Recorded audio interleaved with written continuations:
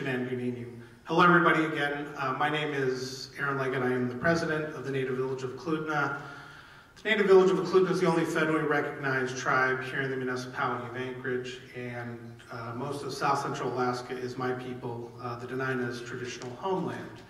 It's my honor to welcome you here today to talk a little bit about the Indigenous Place Names Project, a project that I've been working on with the Anchorage Park Foundation and many community partners for a number of years, and we've got a wonderful film that documents some of this hard work. So I hope everybody enjoys the film, and then after the film and a performance by George Holley, we will have a panel discussion to talk a little bit about the project and some of the impetus behind it. So thank you all for coming out here tonight, and enjoy.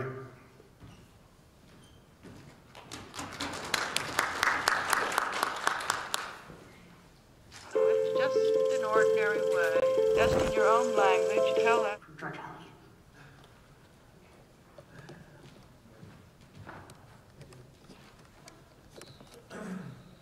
Ade chuds jochgets se elre, deg hit an etlan, de loid chech chuds in his so, soldat visto. Hello everyone, my name is Jochgets George Holley, deg hit an Athabaskan, Norwegian. I grew up in Soldatna, the banks of the Kenai River, and well, I'm just so very grateful to be here. I got involved in this project through Melissa and through her artwork as she invited me.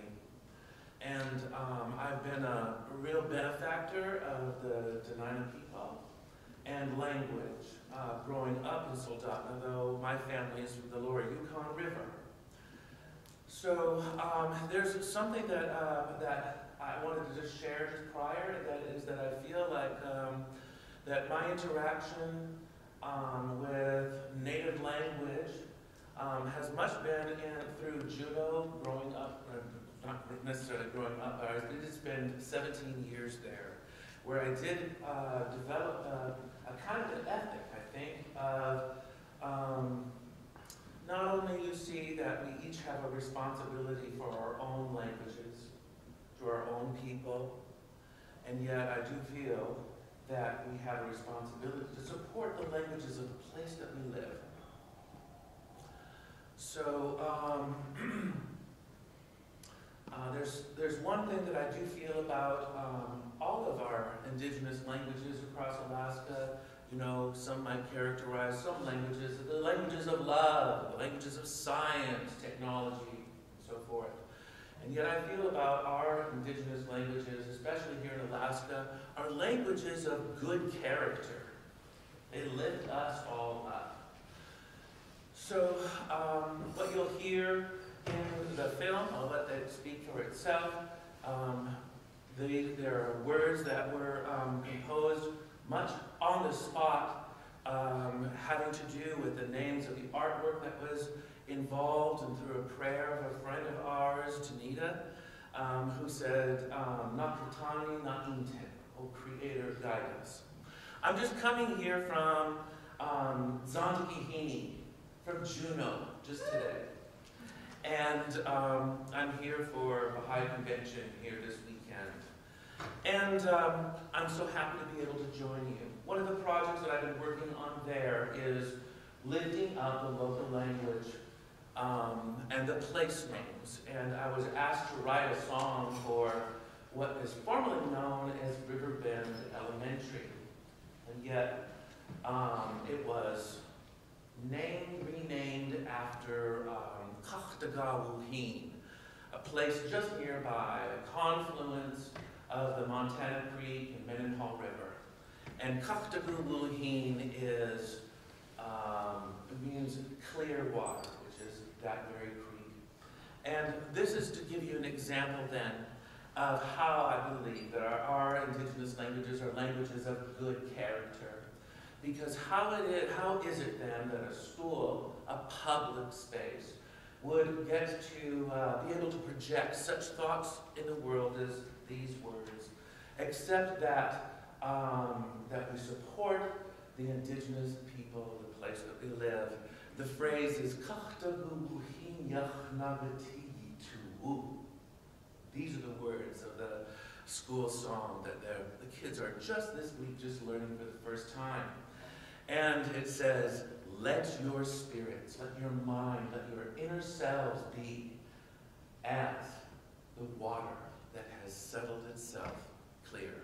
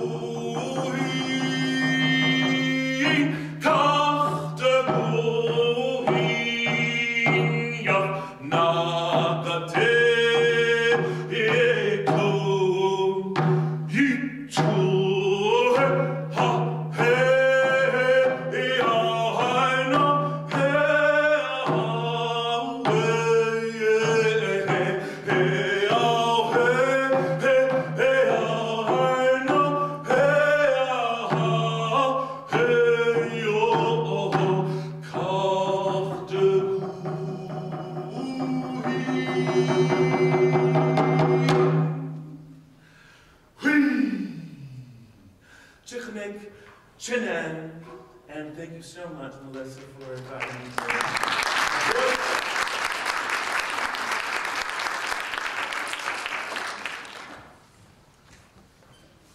Thank you so much. My name is Sarah Prescott. I'm the Alaska Collection Librarian here at Anchorage Public Library, and I want to welcome all of you here to APL and to the Weldon Marston Theater. I've been the Alaska Collection Librarian since 2019, and I grew up here and I thought I knew so much about Alaska, and the things I've learned in just the last 5 to 10 years have, I don't think I could have imagined as a child the things I didn't know yet. So I'm very grateful to be in this place and to be in this position and to help with these projects. It's such an honor. I do have to get a little bit of housekeeping out of the way. We do have emergency exits. There's one over here to your right behind you, one over here to your left. Should sirens and loud noises occur, please find your nearest exit. Our restrooms are back out to the main entrance here and to your right. There's also a water fountain there. Without further ado, I really want to move the evening forward. So, Beth Nordlund, you are up. Thank you.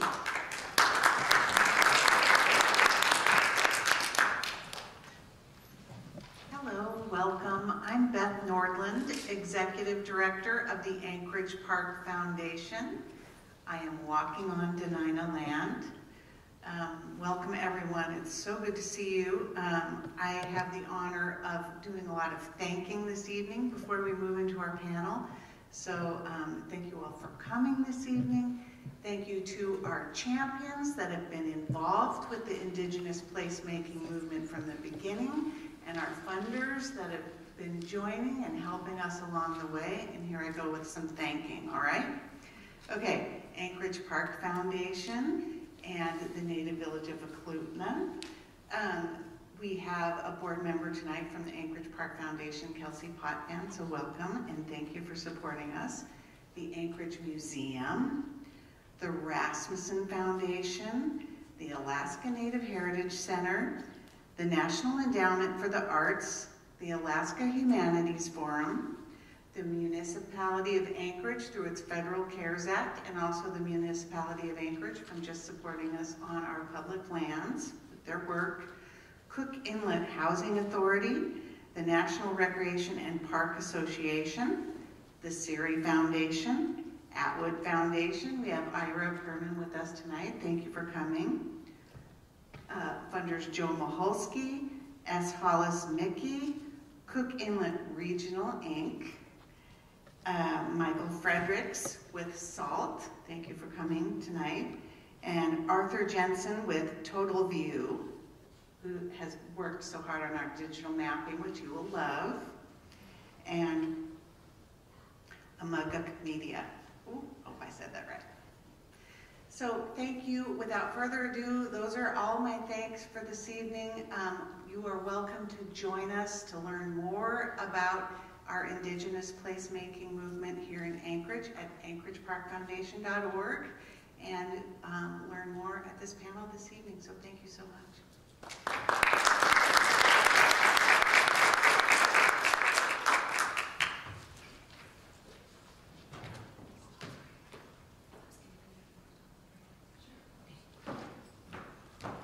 She's going to bring it up, meaning the video, while I talk a little bit. Hi, my name is Alyssa Yahyadi London. Klinget ayachat Yahyadi yuhat duasauk, chak nahatsati, dachloidi ayachat, angun kwan ayachat. In Tlingit, I said that I'm from the Eagle Killerwell clan, and that my family is from village of Angoon, and that I'm Tlingit, and my Tlingit name, Yahyadi, means valuable child. I created Culture Story because I wanted to showcase the vitality of Indigenous culture today. My life journey as a mixed-race Indigenous woman has been that of trying to understand the future of Indigenous people and how our cultures can continue to live on. So Culture Story started out with specifically focusing on Indigenous people today, but it has broadened to also just asking the question of identity. Who are you today? Where are you going? And where have you come from? And I invite all of you, as you watch this video, to think about your own culture story and think about your culture and heritage and all the parts that make you who you are.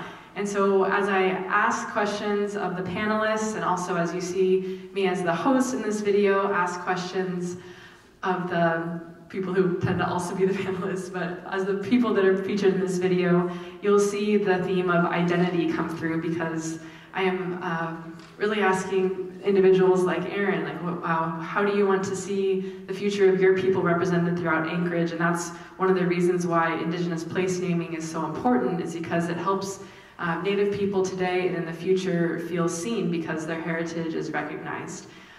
So many people to thank who made this possible. Ira Perman, thank you for always believing in the vision of Culture Story, and thank you so much. Yes, we can give him a round of applause. But seriously, there was, I think it was a COVID summer, and I called him up, and I was in Valdez, and I was sharing this vision of these videos I wanted to make, and he was just so encouraging. It really meant a lot, and he's just made so many introductions. Rasmussen Foundation for the Individual Artist Award that I also utilized to make this happen.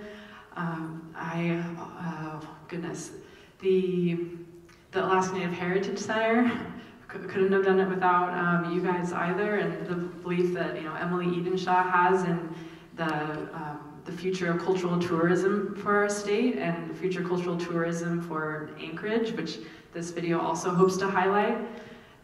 Hannah Pratt, let's give her a round of applause.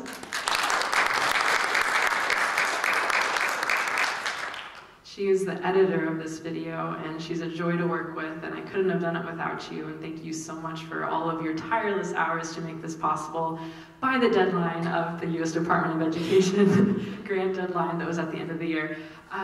And Gary of Thompson PR, thank you also for always believing in Culture Story and in my visions, and all the panelists, Michael, thank you so much to everyone. Give yourselves all a round of applause. This video means a lot to me, and it's just the beginning of Culture Story. And thank you, Sarah, for helping me with the research now for this video, and then ongoing, that's a foundation of all of these videos.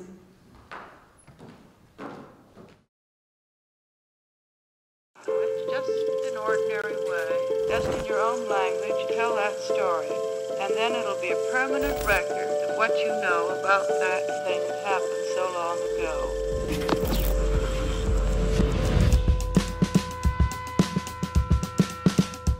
This is Culture Stories. I'm Alyssa Yakyadi London, a Tlingit woman who is passionate about exploring the contemporary lives of Indigenous people in today's globalized world. Today, we want to recognize that we are on Dena'ina Eklutna Athabaskan land, and this is a culture story about the Indigenous Place Names Movement here in Anchorage, Alaska. The Indigenous Place Names Movement has been years in the making in an effort to create a city that honors the Indigenous place, in order to reclaim the identity and heritage of the First Peoples of these lands. This ensures future generations grow up knowing who they are and where they come from. And in this episode, we attend a ceremony of the unveiling of the first place marker that reclaims the original place name of Chonsnu, which for many years prior had been called Westchester Lagoon and Chester Creek.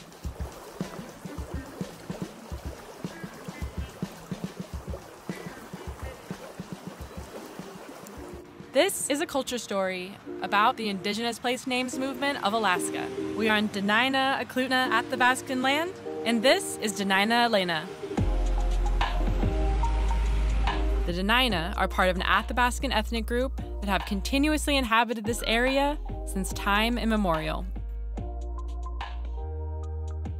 This is Erin Leggett, the Senior Curator of Alaska History and Indigenous Culture at the Anchorage Museum, and the chief of the native tribe of Eklutna. This is our home. This is our village. If you're from rural Alaska or some other place, you have that rural characteristics. We didn't have that. And so, although we have all the modern conveniences, it was hard to imagine what this place looked like before the modern city. What did it do to your identity growing up, not having the Indigenous place names recognized in the city that you were living in? Well, it was deeply confusing for me. There was no talk of our people. There might be a passing message, oh, the Indians live out in Eklutna, go see the cemetery. But it wasn't presented as anything like a living, breathing culture. When I started at the Alaska Native Heritage Center when I was 19, I met for the first time, predominantly Indigenous people. Some had grown up in Anchorage, some had grown up in villages. Nobody even knew who we were, not even, 10 years ago, when I would say that I'm Dena'ina. They're like, who's that? It's like, well, actually, where you're at is where we're traditionally from. And like, oh, there's actually natives here? Like, yes, there is, and yes, there was. And we've always been here. And kind of the light bulb went off in my brain that if other Indigenous people didn't know that this was an Indigenous place, then how would the average person from Alaska or visitor? That confusion eventually prompted Aaron to go on his own journey of self-discovery, which led him to a book called Shem Pete's Alaska. I discovered this book when I was, 19, and for the first time, seeing all these place names and seeing the histories, it started to come alive. Shem was an eyewitness to the founding of Anchorage in 1915. He was here at the very, very beginning. He traveled all over the Cook Inlet area and knew 650 Dena'ina Athabaskan place names. Jim is one of the two authors that spent years working with Shem Pete and other Dena'ina elders to preserve and perpetuate their knowledge for years to come. He would sit and tell us stories and give us names because he wanted them preserved. And he wanted people to learn from them. And then what he'd say at the end, quite a bit, is, who's going to tell you this when I'm gone? Nobody. So today, down at Chonsnu meaning Grass Creek, we're at Westchester Lagoon, and we're about to unveil a sign as part of an Indigenous Place Names site marker project throughout the Anchorage Bowl. The project aims to accurately and beautifully highlight the culture and history of the Anchorage area's Indigenous people through place markers like this one that are built to last. Well, you know that place they call Chester? That's Chonsnu. And it was anglicized into Chester. So people might wonder, who the heck was Chester? Right. Well, there was no Chester. It's Chonsnu. When you were starting this project, what was the instigation of it? What was the catalyst? What were the conversations that were happening? We were developing a suite of wayfinding signs. I called up Aaron and said, don't you have a list of places that would be important for us to put up interpretive signs? Without that level of expertise, we wouldn't have anything to really be talking about here. But we can also accept federal funding, and we can accept... There was only one place in the entire city where the Dena'ina were even mentioned. And it said two things about the Dena'ina. One, that they hadn't been here very long before the Russians arrived, and that most of them had died. And the second one is partially true because there were a series of epidemics. But the first allegation that the Dena'ina really hadn't been here very long is totally false. And what shows that in part is the archaeology, but also the place names. That there are so many names with such detail and such knowledge. And one of those names is what was celebrated today. Today is really great in that it memorializes the Dena'ina name for Chester Creek. You are walking on Dena'ina land. Hey, hey, hey, ah. There was a lot of work and collaboration that even took place just to lead up to the celebration. And we're going to go talk to one of those key people. Michael has been instrumental in organizing all the moving pieces to make this project possible. Her dedication to this work is because she is passionate about changing people's ideas of the history of this place. As a Native person, like, why is having the places, the actual physical locations that you interact with in your city, why is that important to your identity? My experiences as a child were feeling bad about my culture, feeling like I didn't fit into either the Native culture or the dominant culture. My mother is, she's of German descent, so my identity was really confusing as a child because it wasn't something that was honored to be Native. And I think that a lot of people on that committee felt that too in different ways. And now, today, it is something that we're honoring, and I think that has a large impact on sort of thinking about how can we extend this out into popular culture, not only, for Native people, but for everyone. This is a Dena'ina place name project, and I'm not Dena'ina, but I feel that, it translates to me. It's easy to understand how honoring one culture can help my identity and build my identity. Can you tell me more about the stakeholder engagement and all the people you have to bring to the table in order to make something like a place names movement happen? I think the real way to make something Indigenous is to have a lot of consultation and engagement with people that are bearers of that culture. The Leggett, or what is now known as Anchorage, is a Native place. The Dena'ina people have been caring for this place for thousands of years. What was really special about this project is that it was done in collaboration. It's part of that collaboration, part of being like at the table making these decisions, with Leggett, with this place that I live, that I am from. This is Indigenous land, and this is part of who I am. So seeing myself represented, I think that it allows our community to see itself differently as a place that needs to be inclusive of everyone, that needs to recognize Indigenous history as truly the first history. Melissa is an Ahtna artist and has been a big advocate for acknowledging the Indigenous place names throughout Anchorage and had the opportunity to design the Chonsnu place marker. We really wanted something that was going to represent thousands and thousands of years of Indigenous stewardship, as well as sort of highlight Indigenous languages and why that's so important here. The fire bag is what we decided upon to be our symbol. Fire bags were traditionally held by Indigenous leaders, what would be considered like wealthy individuals. And wealth in Indigenous culture, and Dena'ina culture specifically, is represented in your ability to care for someone. The fire bag just seemed to be the most appropriate symbol. So what does this placemaking sign mean to you and the kids that you teach? I'm trying to teach the kids about our ways, and it's really hard when there's not much media, not much representation, when we are that representation. And so to be able to point to something that has our language on it, it gives them some type of reference. While people may wonder who Mr. Chester was, in fact, there wasn't a man by that name. It was anglicized from the Dena'ina name of Chonsnu. And now this grassy creek that runs throughout Anchorage is once again known by its original name. This was memorialized by a celebratory ceremony dedicated to the Dena'ina people who continue to live and thrive here. So what do you hope that this project does for other Alaska Native people, for youth? What are some of the goals of this project? Well, I think we were hoping for this project that it be replicated around the state and even around the country. As far as, modern cities go, Anchorage is one of the youngest. And so we're able to think about the fact that within, 3 generations, how much has changed, but also the indigenous values, the respect for the land, and the ability to share our history is important, especially, I think, for young people who often struggle with their identity in this, modern world. The effort behind the Indigenous Place Names Movement and the ceremony that took place today hopes to help future generations of Dena'ina people feel connected to their homelands and thus their heritage. Thank you for watching Culture Stories. I hope that you are inspired to contemplate your own identity and the connection to the place you're from and to those who came before you. Gunashish, thank you. I'm your host, Alyssa Yahyadi London, and this is Culture Stories.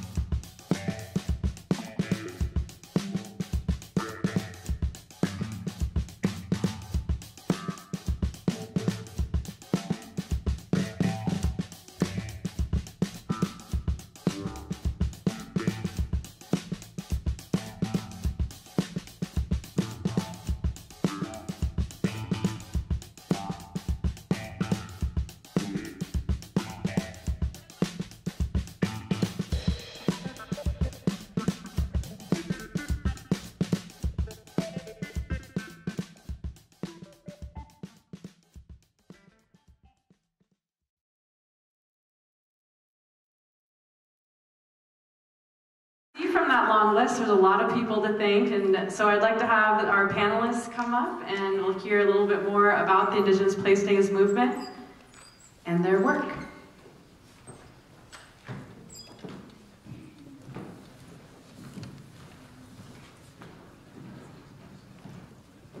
So we're going to start off with some questions that we had planned, and then we're going to make it available to the audience to ask some questions too.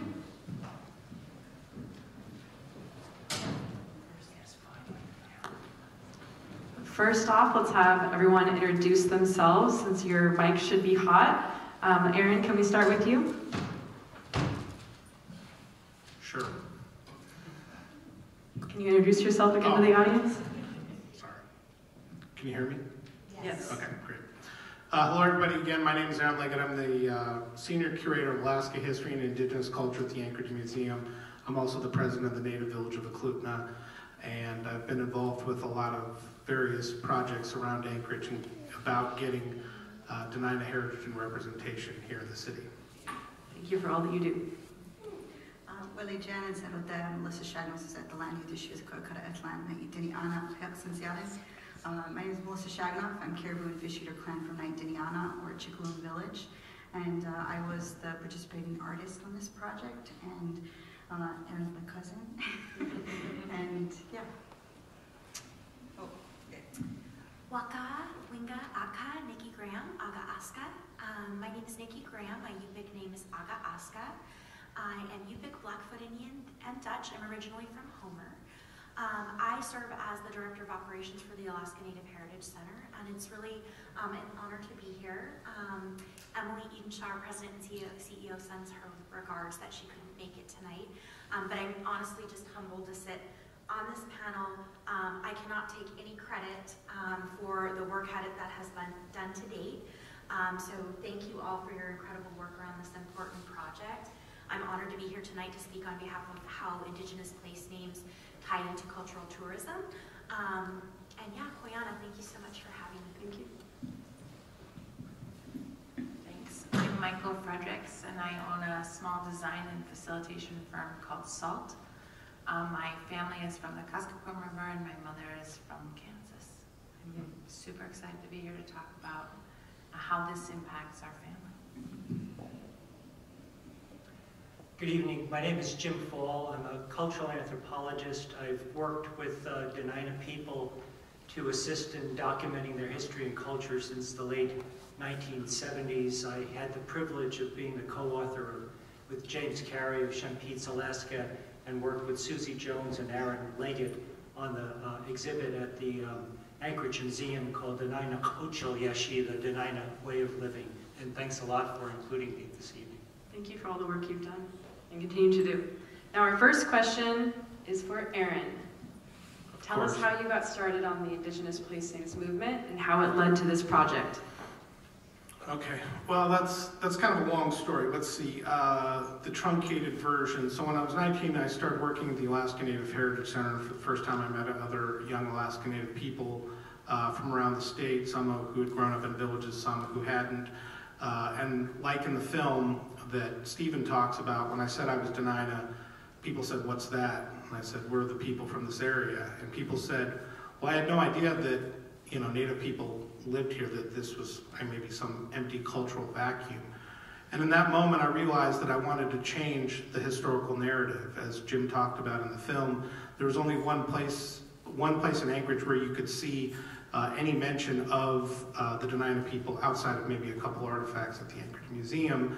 And in 2006, I was fortunate enough to testify for a committee that was put together for the naming of the new $110 million Civic and Convention Center, and ultimately it became the Dena'ina Center. And when it became the Dena'ina Center, it kind of changed the trajectory of my life. Not that I wouldn't continue to do this kind of work, but things that I thought that maybe we would get one a decade were happening every year. And so my work at the Alaska Native Heritage Center as a Dena'ina cultural historian, and at the Anchorage Museum, and working with Jim Fall and Susie Jones on Dena'ina Kochel Yashi, where we brought about 200 Dena'ina objects from around the world and put together the book that really has an encyclopedic amount of information about the people, all kind of came together. But specifically for this project, in some of that earlier work, I'd met Beth Nordland, and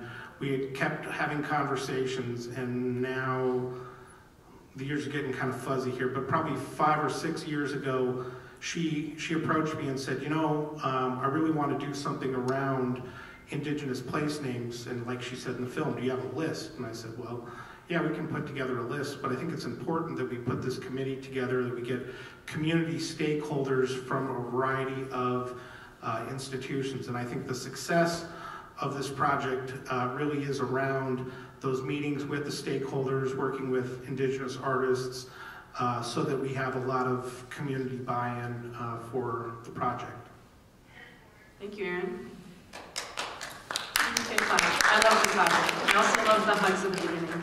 Thank you for coming and being in person. It's nice that we're a little bit past COVID in a way. Jim, I'd like you to add to what Aaron just shared and tell us more about your work that you've been doing for years that led to this, and then a bit about Shempete and how that led to this project too. Sure. I think that the current interest and really revitalization of Dena'ina place names in the Upper Cook Inlet area can be traced back to the 50 years ago, actually, to the early 1970, when Dr. James Carey of the Alaska Native Language Center began his systematic work to document the Dena'ina language with Peter Kalifornsky, Mike Alex, the late chief of Eklutna, and Shempete, and a large number of other elders, none of whom are still with us. Jim had a special interest in place names and really emphasized how key they were to opening up a wider understanding of history and culture. And I joined him in that effort in the late 1970s as a graduate student at the University of Wisconsin, working with, especially with Shempete, who was an elder, not from Anchorage. His homeland is the lower Susitna River and Red Shirt Lake, Nancy Lake country, but Shem knew a lot about every place in Upper Cook Inlet. We're working with him, the late Catherine Nicolai of Talkeetna, and others. In 1987, Jim and I co-authored Shempete's Alaska, the first edition, where we pulled together not just a list, but annotations and stories of about 700 names in Upper Cook Inlet. Of that total, Shempete was the sole source of 350 of them and knew about 600. Important for this work was our realization that these names and this knowledge were endangered. And we really need to work quickly to record them. And Shem emphasized this over and over again, as I said in the film. He said, you know, we got to do this now because when I'm gone, nobody's going to tell you these things. But fortunately, because of his insight, his generosity, and his brilliance, really, we have this.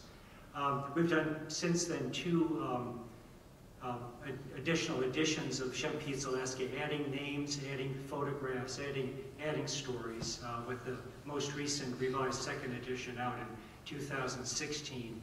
Building upon that was a class that Aaron and Steve Langdon of the University of Alaska Anchorage Anthropology Department and I co-taught, I forget the year, 2005, 2006? Yeah, 2005, 2006. Yeah, called Dena'ina Heritage and Representation in Anchorage. And among other things, one of the themes was really the lack of representation of Dena'ina heritage in Anchorage. And the students designed interpretive signs, and it really got us thinking more about the opportunity for that. And then, of course, also really important was the Dena'ina exhibition, Dena'ina Kulchilyeshi, at the museum. And while that was going on, there were some early efforts to develop interpretive signs in Anchorage, and you can find them if you look on the Ship Creek Trail, on the Campbell Creek Trail, there's 2 now at Westchester Lagoon, and a few other places. And the current project is really building upon that, and I think taking it to another level. I think that the opportunity now to just enhance the awareness of what we have and what we can do with this information is really growing. Regarding Chanchnu itself, Chester Creek, Shem knew that name, but he didn't talk much about it because it really wasn't within his homeland. It was the late Mike Alex and the late John Stump, both of Eklutna, who recalled that name. And Bailey Theodore in Kinnick, it was his father, Old Man Theodore or Eklutna Theodore, who had a house on Chanchnu, on Chester Creek, that he lost when Anchorage was growing. And it was Bailey who told me, in no uncertain terms, that the origin of the name, Chester, was Chanchnu, and his family knew that and had occupied this area as a summer fish camp for generations. I guess the last thing I'd just like to say is it seems to me that there's a lot that documents Dena'ina history and culture, stories, oral histories, archaeology, artifacts, and so forth. But place names are really great because they really kind of open up a pathway for further and deeper understanding, and all of us can go as far along that path as we want to go. And I do mean all of us, because I think learning about Dena'ina history and culture really enriches the lives of everybody who lives in this city. So, thanks a lot. Thank you, Jim. Let's give a round of applause.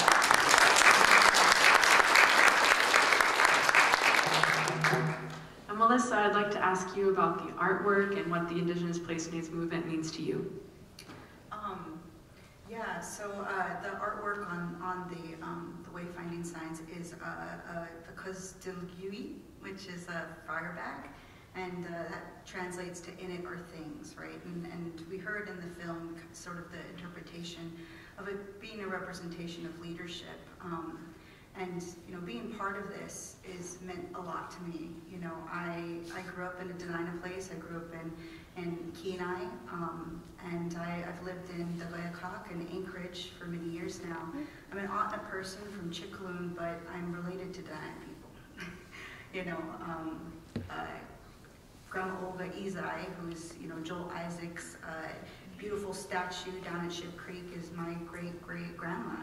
It's like there's deep roots here, and I think that, my participation, I think just sort of reiterates that, reiterates the sort of borderlessness of our cultures, and I think like seeing these things so visible, it's really an honor to be here, hearing from Jim Fall and Aaron about the importance of language, because language really is our map and our proof of our time here, and it shows the kind of history that we have here, which is so much knowledge and so much awareness of our environment and how perfectly designed our languages are for this land, and really how much our whole community, everyone in Degleyacock and Anchorage, has to learn from Indigenous languages and from Indigenous history. We've been here in a sustainable way for thousands and thousands of years. And, I'm not saying we go backwards, but I'm saying that we use that information to go forwards, because we've already done it. Colonial settler, have only been here for a couple hundred years, and Dena'ina people have lived here for so long. We have a lot to learn from our language, a lot to learn from our history, and that's why we need to learn these things. Everyone here, part of the visibility of having this artwork and having this movement is also to sort of reiterate too that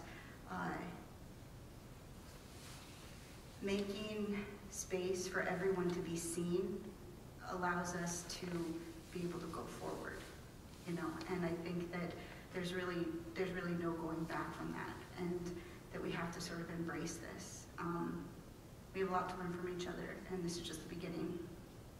Thank you, Melissa.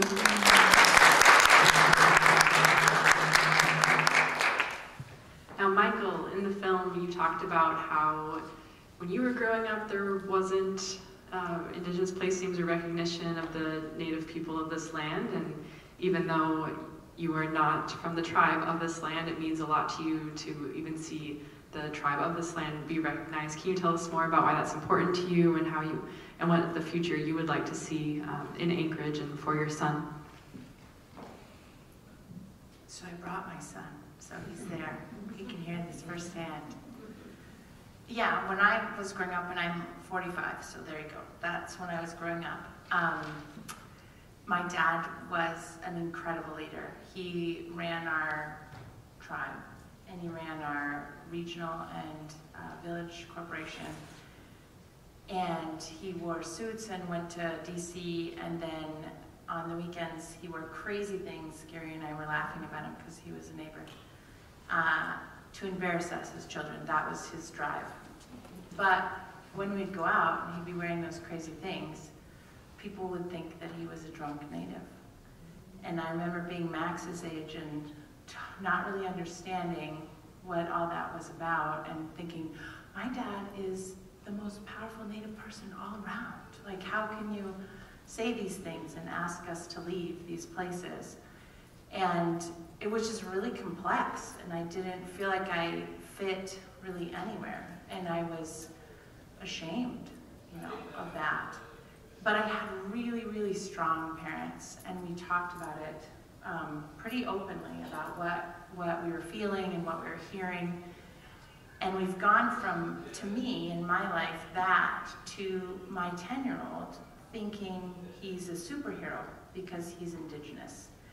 And hearing Mr. Holley's drum and putting his phone down and saying, oh, I hear that. Putting his phone down and saying, I hear that.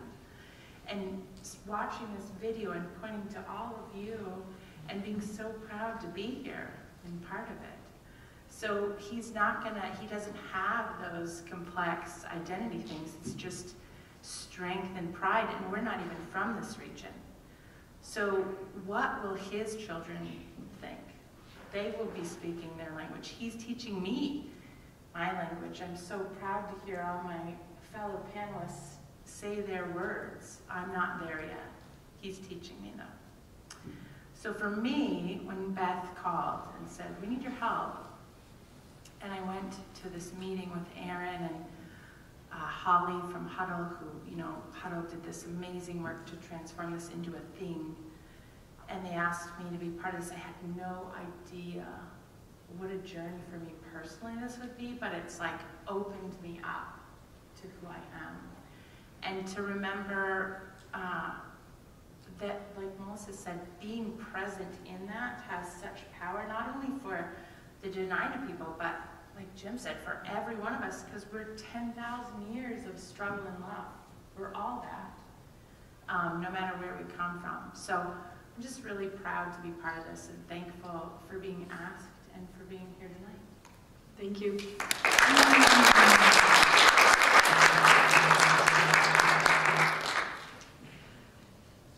Now I'd like to transition to Nikki and ask you about your cultural tourism work with the Alaska Native Heritage Center. So tell us about how this project ties into the cultural tourism work that the Heritage Center is involved in and envisions for the city of Anchorage and beyond. Awesome, thank you so much, Alyssa. Wow, incredible panel tonight.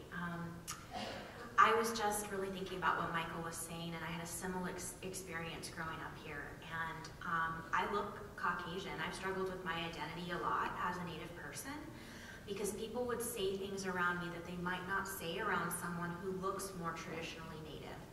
And I was ashamed for a long time, and I didn't feel confident to stand up for our people because I grew up in a Native household and I identified as a Native person. So I've struggled a lot with my identity, and what I think is so cool about this movement, and this will tie into cultural tourism as well, is our connection to our land is who we are. That's our connection to our identity as Alaska Native people. And so just seeing that represented, 20 years ago, 30 years ago, when I was in school, there were no Indigenous place names here in Anchorage. Our people weren't represented. And now we have a place where our kids can see that our cultures are celebrated, and there's so much work around preservation and revitalization. It gives me chills. And I'm so grateful my 12-year-old niece gets to grow up in a place where we're celebrating our Indigenous people. And when people come to this state, yes, Alaska's a beautiful, vast, scenic place, and we have wonderful brown bears and fishing. But I want every person who comes to this city to know that they are coming to an Indigenous place and the importance of recognizing Indigenous cultures. And I think there's this national movement where people are, is the term woke, but people are becoming more and more awake and curious and wanting to celebrate traveling with a purpose is something that's a really big movement. And so people, yes, they want to come see the scenery and go on a fishing trip, but they also want to learn about the people from this place, the stewards of this land for thousands of years. And so we welcome them. It's about educating, and at the Heritage Center, we get all of the crazy questions, right? Your people live in igloos and everything that you can imagine. And we give grace, and we want to educate, and we want to make our people feel welcome and celebrate them coming to this land, and make sure that then when they walk away, they know that our people have not only been here from time immemorial, but our cultures are thriving. We're not just surviving, we're thriving. And a lot of things have happened in the past, and that's an important part of our story. But there was a time when we couldn't celebrate our cultures, where we couldn't speak our languages. And so this is just a small symbol to me of us taking our power back as Native people and having that visibility and that representation that we need to have. And we know that when people travel for cultural tourism, when they travel for a purpose, they stay longer and they spend more money. That money and those resources go back into our local communities. They go back into programs that preserve and celebrate culture and continue and strengthen language programs and art programs. And so it all has this trickling effect. It also stimulates our workforce and creates opportunities for our people in the workforce. And so it really just is this holistic, everything is related and everything is interconnected, which is a really important traditional value. of Native people. And so I just again want to say thank you so much for the incredible work that has been done here. This is such an important project, and like I think Melissa said, like this is just the beginning. And I'm just so excited to see where we go from here. Thank you, Nikki. Thank you.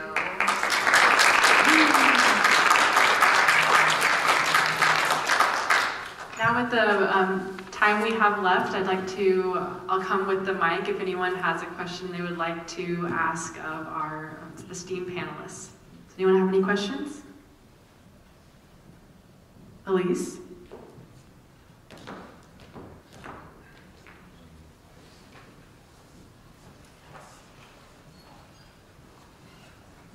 Thank you for coming. I feel like I've seen you for years on social media.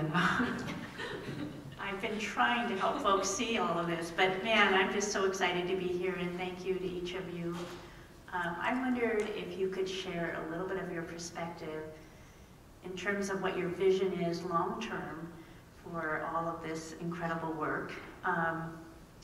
I've been to Hawaii, for example, and seen a lot of this similar, not the same, of course, because it's a different story, different culture story, but I have certainly seen some of what Nikki is talking about and how travelers love to visit. And I guess I have a couple questions. One is about the vision, long term. I certainly hope it goes beyond Anchorage.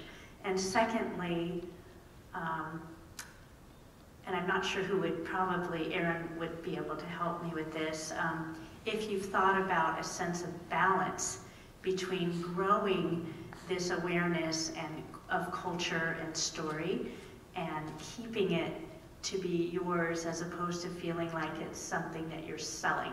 And I know that you're very thoughtful about all of that, but I thought I'd love to hear your perspective about that.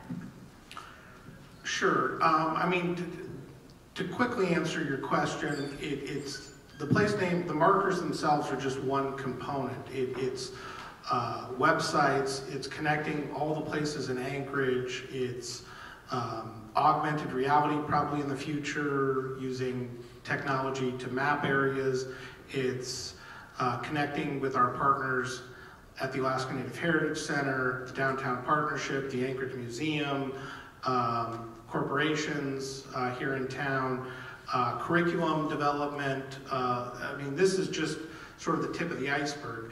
As far as your second question about how do we,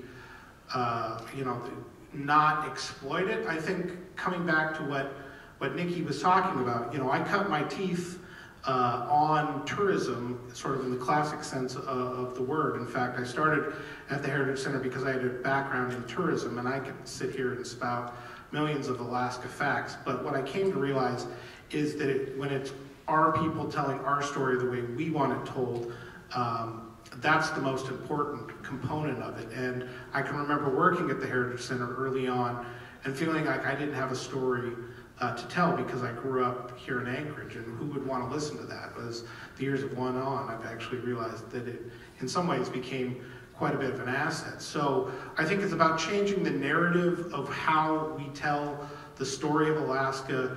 It's also related to curriculum development, larger with the, Alaska history and the way proper education is being taught in our schools throughout the state.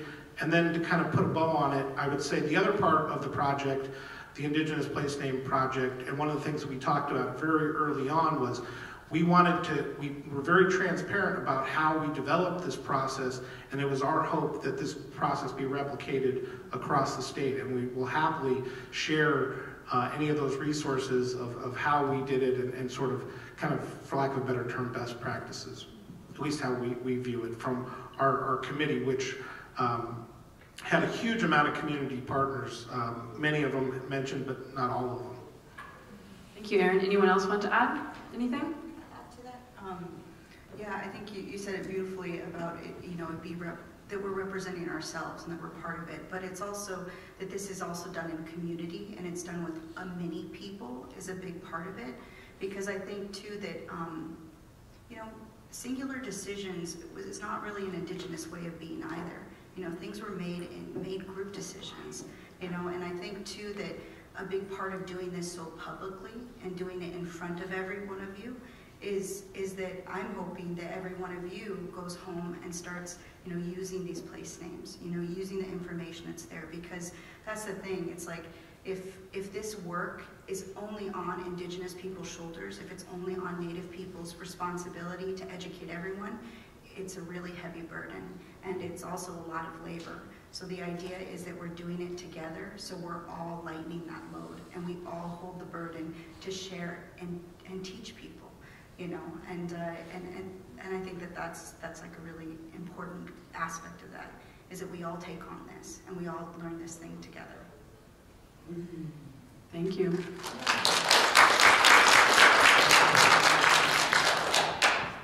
Any more questions?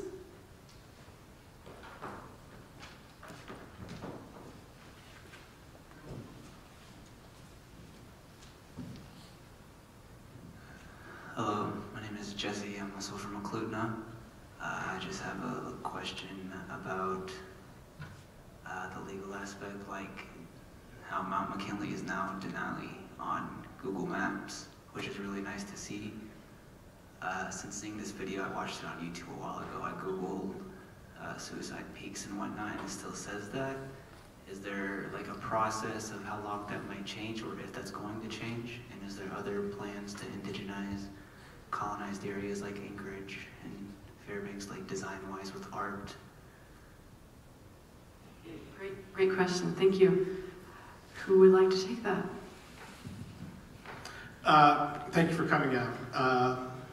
So the short answer, there's two governments, basically. You have the state Board of Geographic Names, and there's a whole process, and you've mentioned Suicide Peaks, and right now there's an effort to get that name changed. In some cases, there's ones about reestablishing Indigenous place names. Sometimes Indigenous place names, the English translation gets sort of butchered. A good example of that is across the inlet, there was official renaming of, it used to be called Chakachamna Lake. It's actually Chakajapana. And there's some others. Katsugi Ridge is another one that I know that has changed. It's a long, slow, lengthy process. I think there's certainly an effort to do that. I think it's a huge, as Melissa talked about, sometimes though it's a heavy lift, and it's about prioritizing opportunities, and my hope is that, so you brought up Mount McKinley and Denali. Most people don't realize that there's been an effort for 100 years to change that name, and it took 100 years to change it. And I'm not saying it should, but that's just an example of how these things don't happen necessarily overnight, and that it has to be about building community consensus and an embracing of place. So do I hope that someday that it becomes Chonchnu instead of Chester? Absolutely. Will it happen in my lifetime? Maybe. I don't know.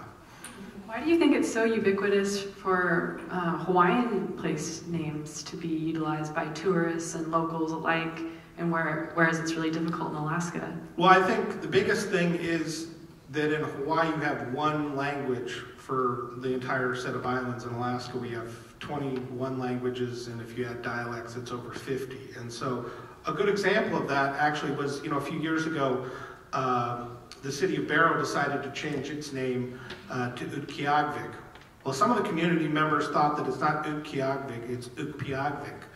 And there's sort of still an internal debate about whether it's a place where the owls nest or the place where we go and gather berries. And so it's complex, I guess, and it sort of speaks to the geographic and linguistic and cultural diversity of our state. Again, it should also be pointed out that Alaska represents 1/5 the size of the continental United States. And so imagine trying to change everything in the West and all the languages that are there. So it's complex. Thank you. Jim? One comment I'd like to offer is that when we talk about names like Chonchnu and Denali and others, I think it's a mistake to talk about renaming those places, because those are their names. I mean, there's a whole system, a whole network of Athabascan and Alaska Native names throughout the state. Some of them have been recognized as official names. In our area, Susitna, Yentnu, Talkeetna, Kahiltna, there's plenty of them that are there, and there are others that probably should be elevated to an official status. And another thing to consider, because this is a controversial topic, is, as you know, is that bilingual countries have bilingual place names. And as the Dena'ina language or other Alaska Native languages reassert themselves, there can be dual names. I'm a student of Welsh culture, and Wales is a bilingual country, and they have bilingual names. You look at a map, and there's Swansea. That's the English name, but it's Abertawe if you're a Welsh speaker. And German, not Germany, but parts of the Netherlands and other places, the same thing, where there are multiple languages. There's multiple place names, and people respect them both. So there's various ways to go, it seems to me, but again, I don't think when we're bringing forward the traditional names of places, we're renaming anything. Those are their Dena'ina names. Thank you.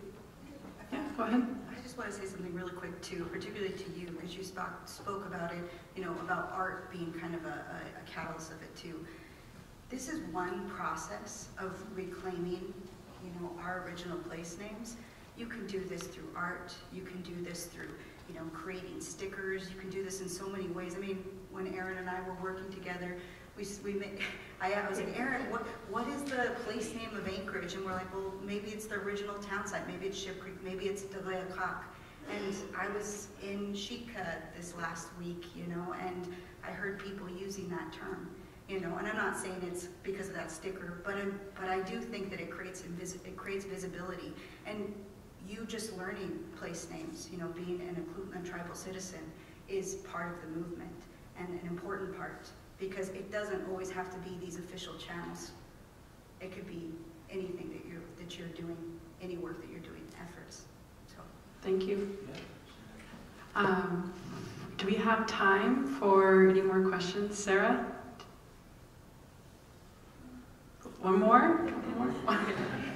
Does anybody want to ask another question? Yes? I had one from a virtual audience member, so we're really in 21st century here. What has been the impact, whether it's anecdotal, personal, or other evidence, of the effects it may or may not be having on Dena'ina communities? I guess that's speaking about the movement in general.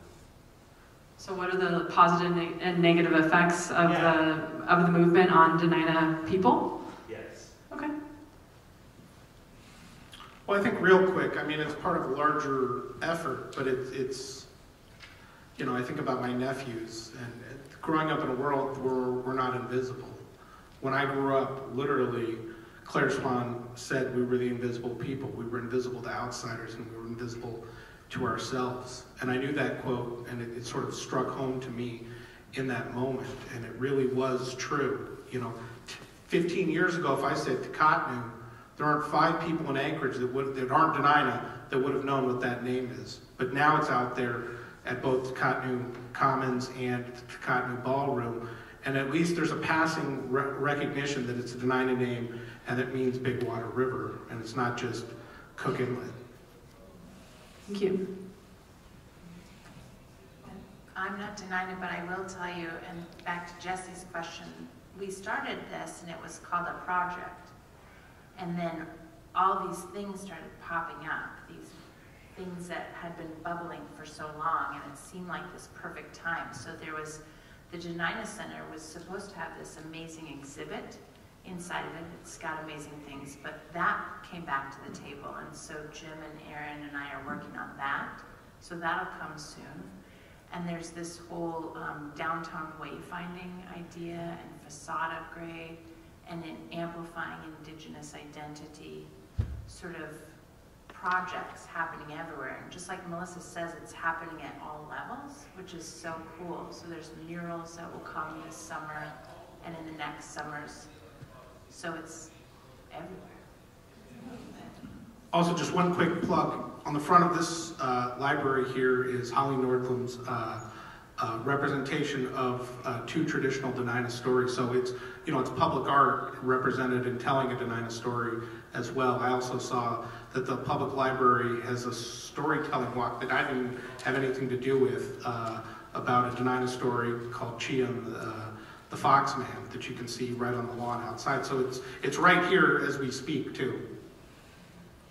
Thank you. Hannah? I'd love it if you would. And Derek did all of the music for the culture stories, so thank you so much, Derek. This isn't really a question, more of a comment. I'm really grateful for all of the work that you guys are doing. I am not an Indigenous person, but I got to work on this project as the editor.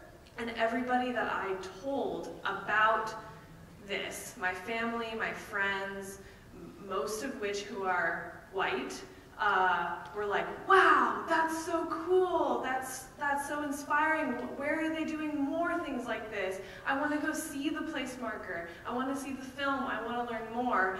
And since I started working with Alyssa on Culture Story, I've really dived into Alaska history, specifically Alaska Native history, and the place, and Dena'ina land specifically because I grew up here.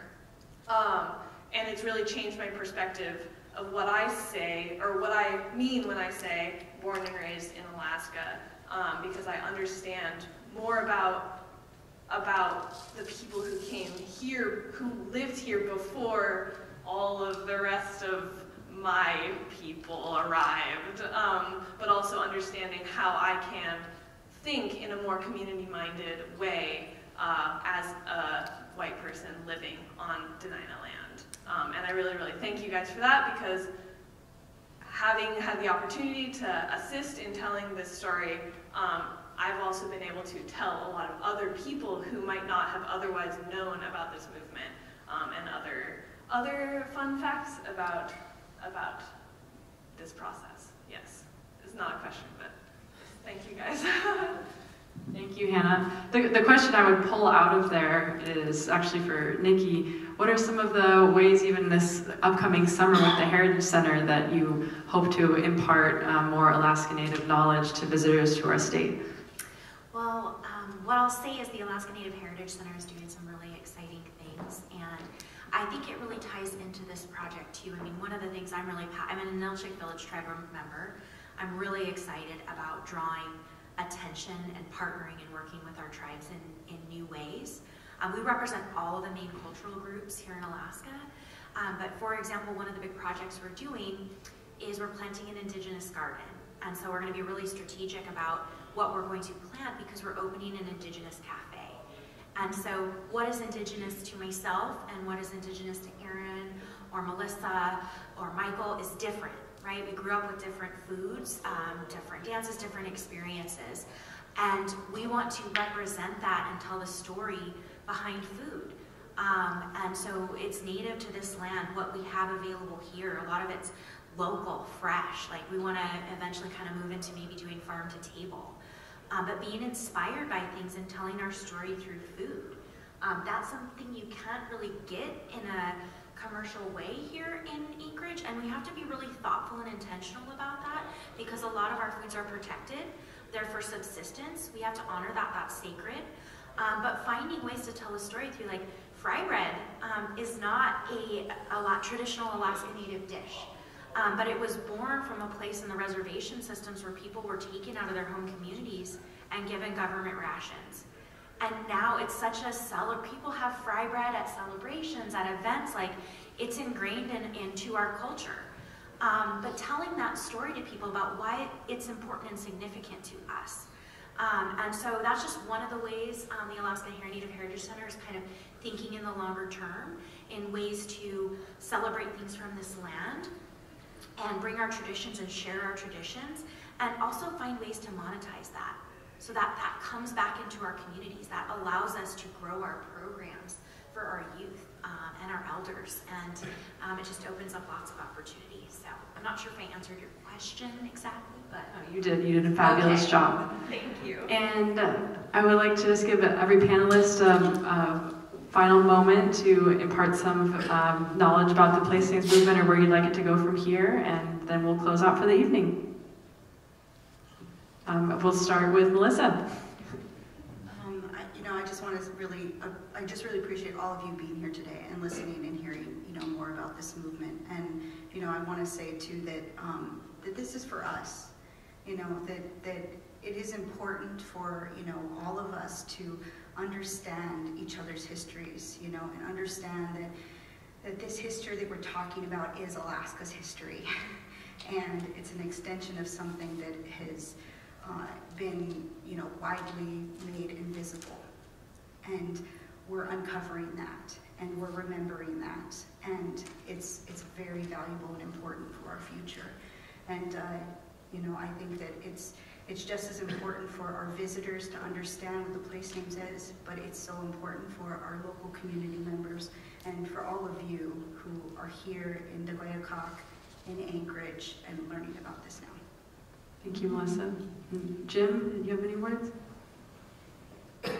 Just basically that I'm really looking forward to helping with the next several signs that I think are in the works. I think there's one that might be at, it's called Kadi Tali, which is Potter Marsh, place where the lumber washed up, and Nuchi's Tunt, which is Point Warrensoff, which is an extremely important Dena'ina place in Anchorage. So I think those are coming up in this process, and I'm looking forward to helping with that. Thank you, Jim. And Michael?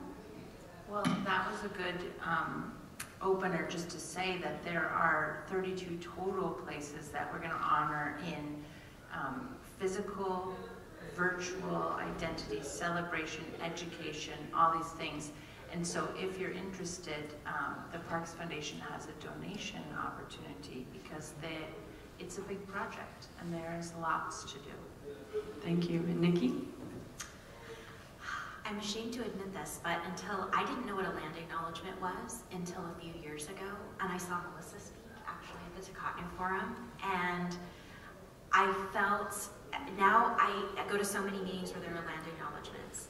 And I just want to use that as an example as to what I see happening with this movement, is it starts with something small, right? Now I incorporate them into all of my presentations and every meeting I ever start. And so I just see that happening here, and it might be it's a small but mighty start, and I just see the bigger long-term picture. And so I just thank you all so much. This is so incredible, and I can't wait to just see this really grow. Thank you, Nikki. And Aaron, can you close us off?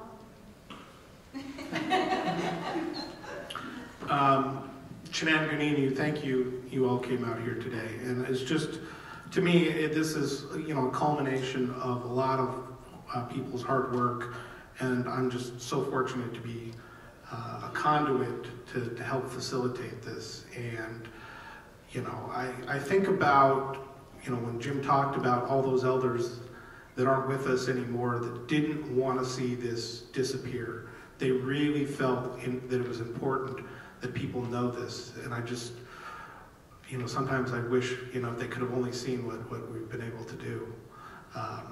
But to me, picking up Shem Beats Alaska, the first edition, and kind of discovering all this information that I didn't grow up with and didn't know existed, sitting on this shelf, I knew I had to make it my mission to help facilitate getting that information out there, and in some small way, being able to do that is really quite exciting, because to me, it's about the future and creating a place where, this information is not only known but celebrated, and the wisdom, as Melissa said, from thousands of years of some of it trial and error, how we can come together as a community to do things better, I think is what's really important. Thank you, Aaron. Let's give the whole panel a round of applause.